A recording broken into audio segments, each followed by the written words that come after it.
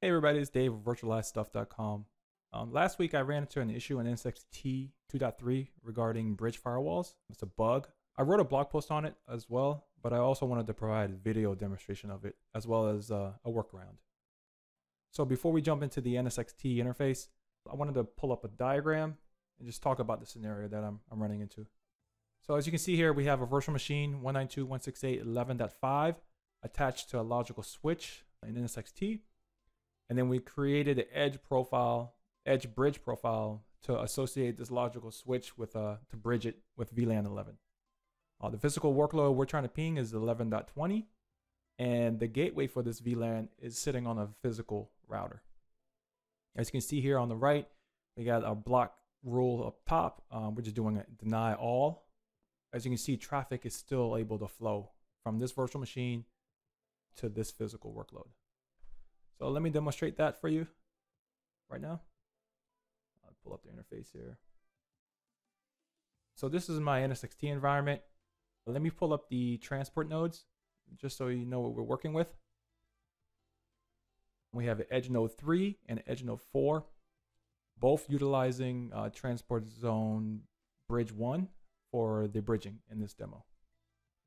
And I've already created the edge cluster, which is required, and associated both edge nodes with that cluster. Now, after you create the cluster, you got to go to edge bridge profiles, and then you associate that edge cluster right here with, once you select the cluster, then you select your nodes that you want to be primary, backup, and then you select your failover node. So now that we have that created already, I went ahead and already associated it with the logical switch in question, which is this LSEN bridge VLAN 11. You see I associated here. So if we edit this just so you can see it, we associated the edge bridge profile with the transport zone bridge 1, typed in our specific VLAN, in this case VLAN 11. So if I pull up the virtual machine, I should be able to ping the physical space, which I am. And if I go over to security and bridge firewall, and this is duplicates, this is a bug in the GUI as well. But if you just refresh, it should show a single one. Yeah. And then we click add rule, and we're just going to call it deny all. And then we're going to do a drop and publish. Now you can see over here, I'm still able to ping. So let me stop it because you can't really tell. Let me stop it and then start it again. You can see even though I have a deny all, I'm still able to ping that physical workload.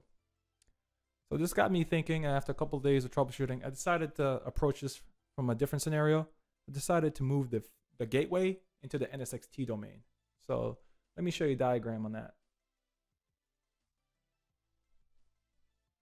So in this situation here, we have a virtual machine 172.16.100.10 sitting on the NSX logical switch. We have the gateway associated in the NSX-T domain 172.16.100.1 associated with tier 1 tenant A.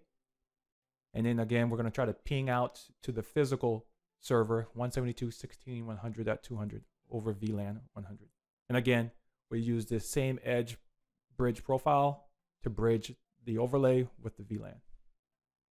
So let me just show you that in the NSX-T user interface. So first we'll start with routing. We'll go to the tenant A. You can see that there is a gateway right here, 172.16.100.1. It's associated with LS web tier logical switch. So if we go over to switching, select web tier, we look at the ports real quick. You can see that we have our logical router interface connected. We have a web VM connected, and we also have the bridge endpoint connected. So if we go back over to related edge bridge profiles, you'll see that this edge bridge profile is associated with VLAN 100. And again, using the same transport zone, TZ bridge 1. So let me pull over that VM. VM is right here. And go ahead and do a ping. And you can see I'm not able to ping. Let's investigate that. So if we go over to our bridge firewall rule and go over to LS web, you can see I can't ping because there's a deny all enabled. So if I disable this rule and publish, you can see the rule is actually functioning. This bridge firewall is actually functioning. And if I enable it again, publish, you can see it stops. So it's denying traffic.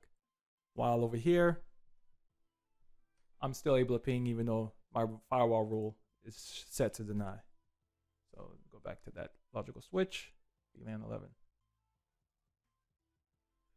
So after discovering this, I decided to give VMware a call, see if they heard of this issue and ran into it. And sure enough, they did. They said this issue was going to be addressed in 2.4, and they provided a workaround. Essentially, what's going on, in order for the bridge firewall to work, it needs to be associated with a distributed router.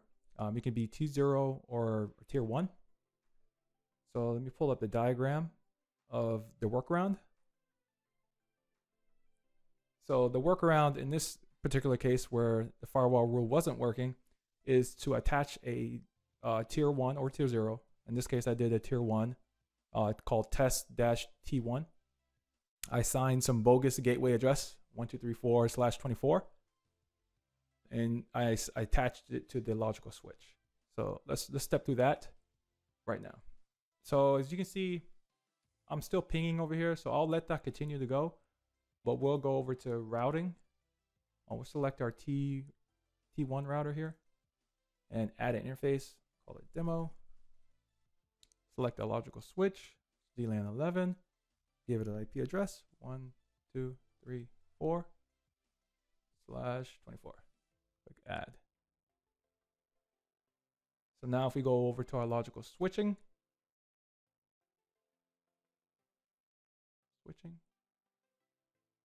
and we go to this logical switch, go to ports, we should now have the logical router interface attached to it right there, as well as the Win 2019. And then there's our bridge endpoint. So now let's go over to security, bridge firewall, VLAN. Right now it's enabled.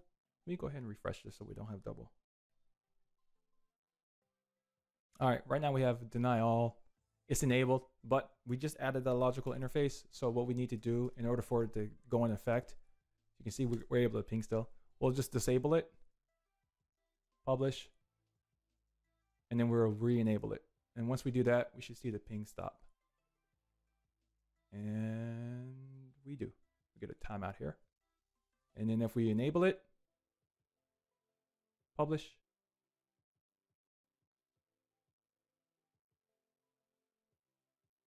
we can see it's working. So again, to reiterate, if you're experiencing this issue, simply just add a tier 1 or tier 0 distributed router to that logical switch, and then your bridge firewall will work. Thank you.